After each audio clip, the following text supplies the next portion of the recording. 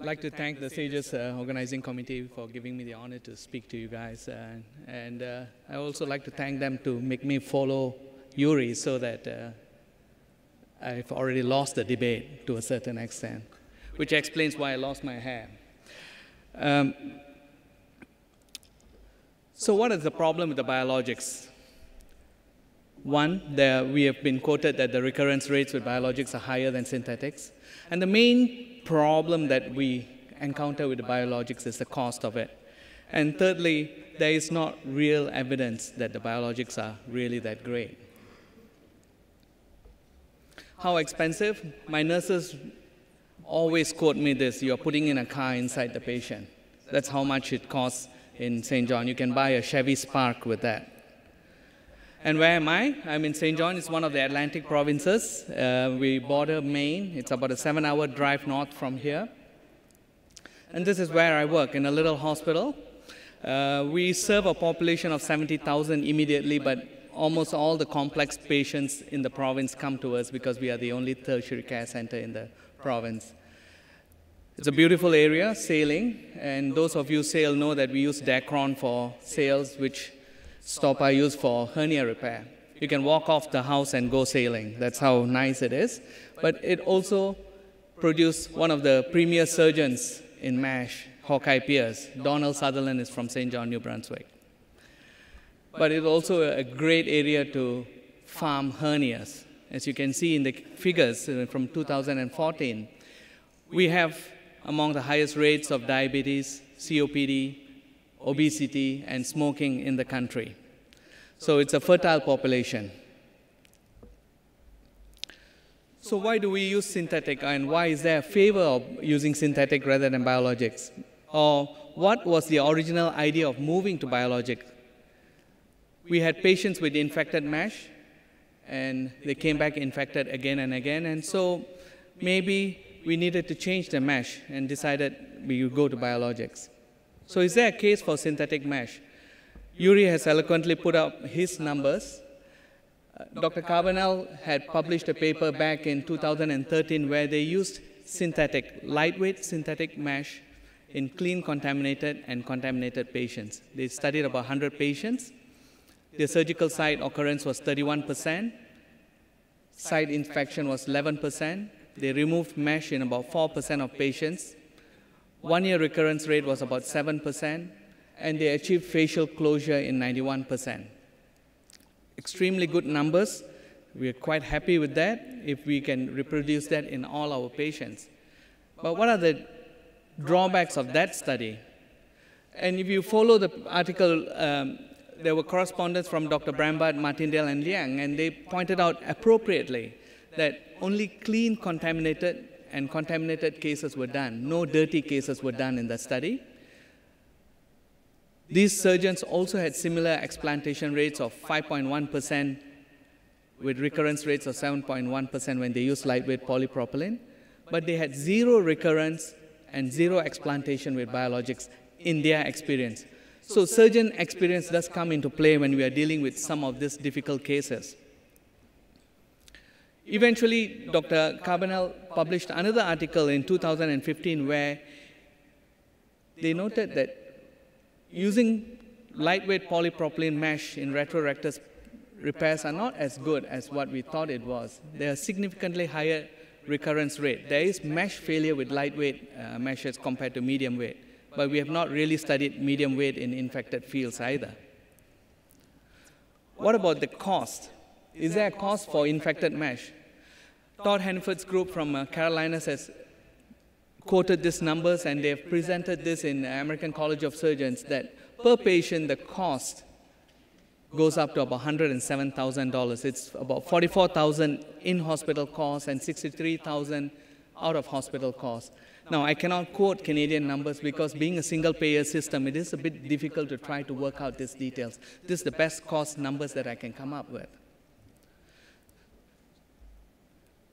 Many a times, the studies with synthetic are compared with the RICH study. The RICH study was one of the premier studies where they looked at biologics.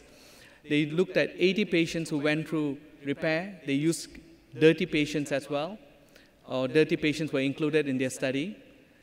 16 patients out of the 80 did not have their midline restored. Remember, Alfie's study showed 91% of their patients had midline restored. Their wound complications were 53%, including seromas. They did not have to intervene. There was no explantation of mesh, but unfortunately, there was 28% of recurrence, which is what a lot of synthetic studies compare against. Say, biologics, there's a 28% recurrence rate. But going back, we have to remember that 20% of the patients, 16 patients, did not have midline closure. So, looked up the literature, looked at meta-analysis or systemic reviews, but the problem is there's really no real randomized trials to evaluate properly. Slater did a systemic review, and he said his findings were 4.9% of explantation rates. There was a high salvage rate in infected cases. Recurrence depended on wound class. Overall recurrence rate was about 13.8%, and again, wound infection does play a part in recurrence, with dirty repairs having a higher recurrence rate. More recently, in 2014, Dareshki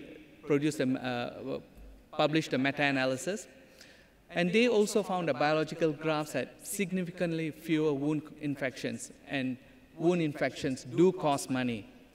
Recurrence rates are no different from non-biologics. Recently, Mike Liang's group published in Journal of Surgical Research, where they reviewed retrospectively all the ventral hernias done in a multi-center database. They looked at primary outcome of surgical site infections and secondary outcome of recurrence. They favored biologics in contaminated repair, albeit there was no statistical significance they could find with the data. So we always say this: we need to balance risk, cost, and benefit. From my reading, there's really no evidence or no convincing evidence to support or completely debunk the use of biologics at this moment. But like I said, biologics are expensive. My nurse Tabitha, every time I am operating on one of these cases, says, you know, you're putting in a car, I could buy a car with that amount of money. So how do I base my decisions on?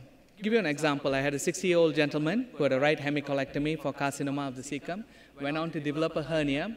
One of my colleagues had done a polypropylene repair, got infected. 6 to 8 months later of dressings and couldn't deal with it, had to explant the mesh. So my colleague went ahead, explanted the mesh, re-repaired with another polypropylene mesh, lightweight. Now the patient goes on to develop another infection, develops an intracutaneous fistula. He's got this foul-smelling discharge. He's become a social recluse because of the smell. He's depressed. And his wife has become the advocate for him now. And you know what it's going to be like in a room where the wife is the advocate for the patient. Are you going to tell them, yeah, I'm going to do the same repair. I'm going to take the mesh out, repair your bowel. I'm going to put the same mesh. What do you think that conversation is going to go like? So I chose to repair this gentleman with a biologic. That was 4 years ago. Managed to close the midline. There's no recurrence, no infection. In fact, this is the best 4 years they have noticed in the past 2 to 3 years that they had been suffering prior to that. And the wife is happy. So every time she comes to visit, I'm the best person in the world. It does a lot of good for my ego. Okay? So do biologic meshes have a role in complex patients? Honestly, with the data today, I'm not sure, but I do favor them in certain cases. But I think we have to understand that neither the biologics or the synthetics are the holy grail of everything, that we need to evaluate all the evidence we have, but ultimately, when you're sitting in the room with your patient, you need to use your own judgment in individualizing the treatment for our patient. Thank you for the honor for addressing you guys. And this is not sailing into the sunset, but sailing towards the light as to what we should do. And happy St. Patrick's Day for tomorrow. Thank you.